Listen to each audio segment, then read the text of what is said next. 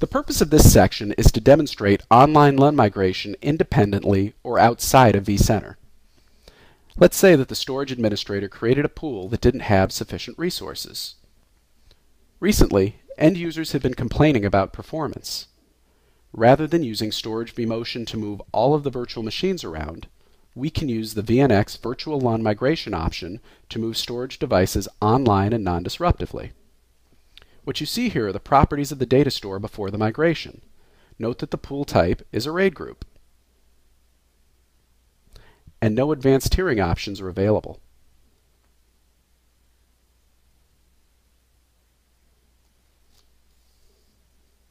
Let's jump over into Unisphere and look at the same LUN properties. Here, we see that the VM Data Store LUN is currently configured in a traditional RAID group, and the Disks tab shows that the device is actually housed on 5 physical SAS drives.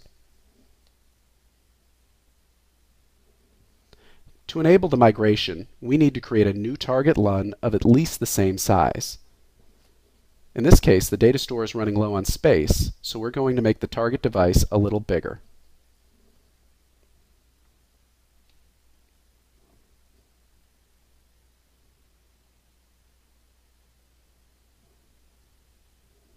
Next, we're going to right-click the source LUN and click Migrate.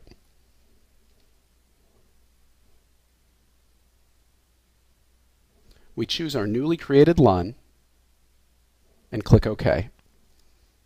A warning is presented letting the administrator know that the target device is larger than the original.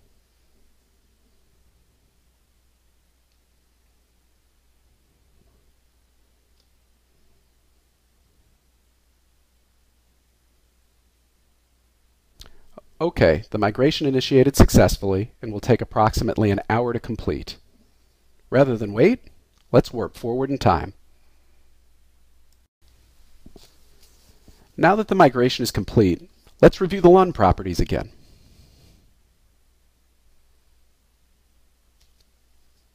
Notice that the LUN is part of a fast pool with mixed drive types. And a tiering tab is now available where we can set data movement policy specific to this storage device.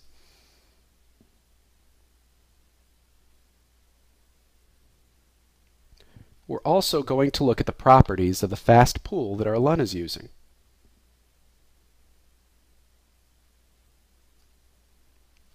Attributes such as used capacity and subscription ratio are available here.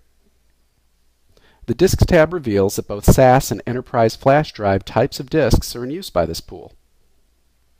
And then under Advanced, we can see that fast cache support is enabled to augment performance on the non-EFD drives in the pool.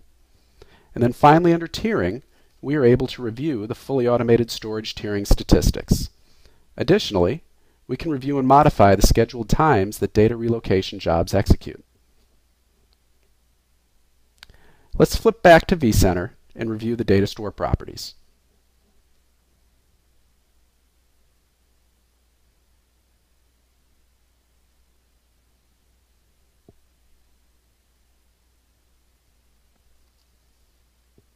Here we see the data store is now serviced by the fast pool.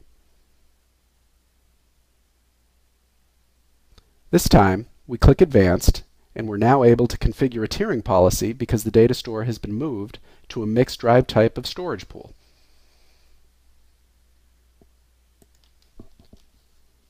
You might remember when we migrated the VM Data Store LUN earlier, we created the target device with extra capacity.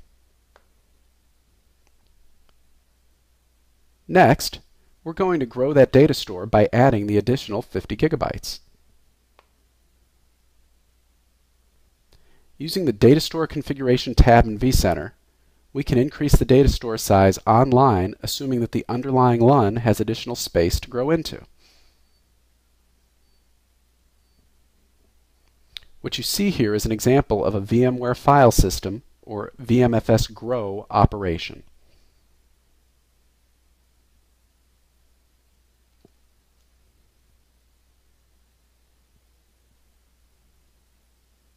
That's outstanding. We've just increased the size of the data store from 250 to 300 gigabytes.